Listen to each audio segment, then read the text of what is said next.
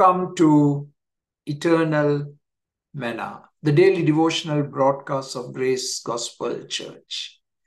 As we continue looking at Philippians 4:11, I want to focus on a key word, and the key word is the word learned. The same word we looked at in verse 9 and verse 10, learned.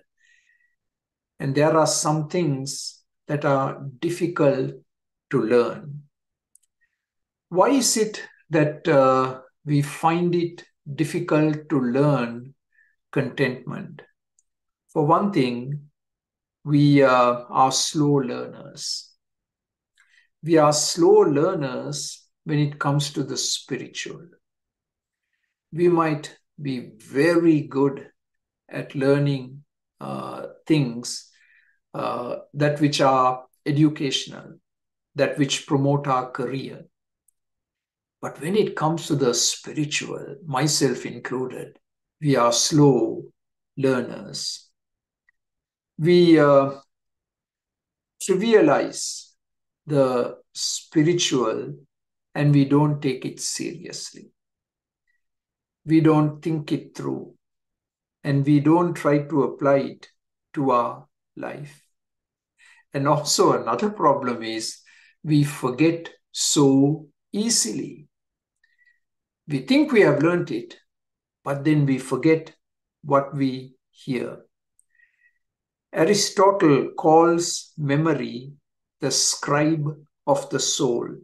Bernard calls it the stomach of the soul because it has a retentive faculty and turns heavenly food into blood and spirits. I like that. Let the sayings of Christ sink deep down through our ears into our heart. Luke 9:44.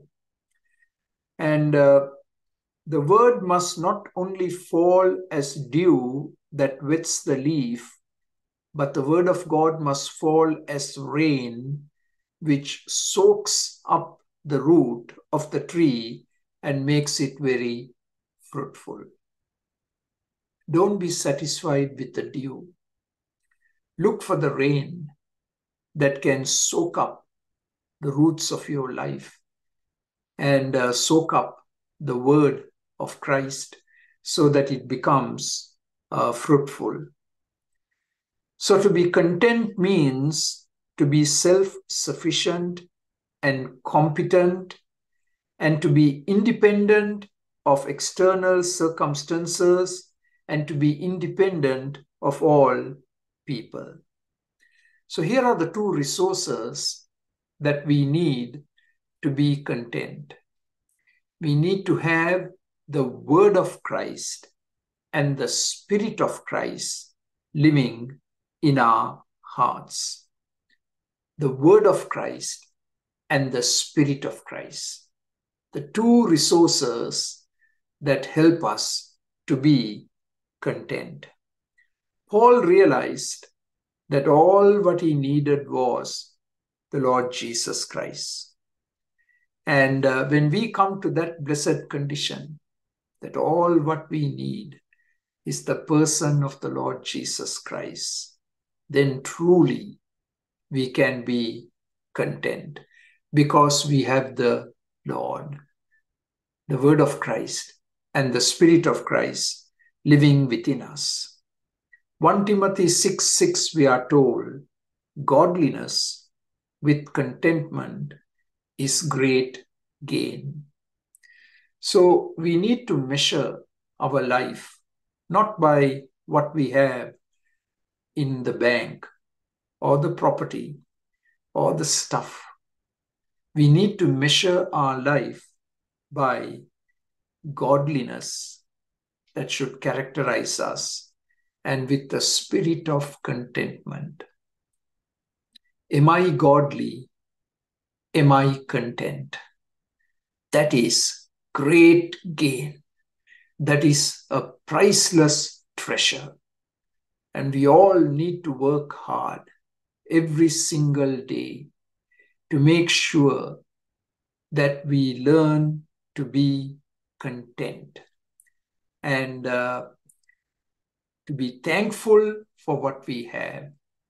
And then as we share what we have with others who don't have, then we will come into the fullness of the secret of contentment. On the one hand, we need to be a joyful people, and Paul is telling us we also need to be a contented people, content in Christ. Paul is going to amplify on this in the next verses. But for today, may we all learn what 1 Timothy 6:6 says, that godliness with contentment is great gain. Amen. For more videos like this, please subscribe to our YouTube channel, Grace Gospel English Church Toronto. Thank you.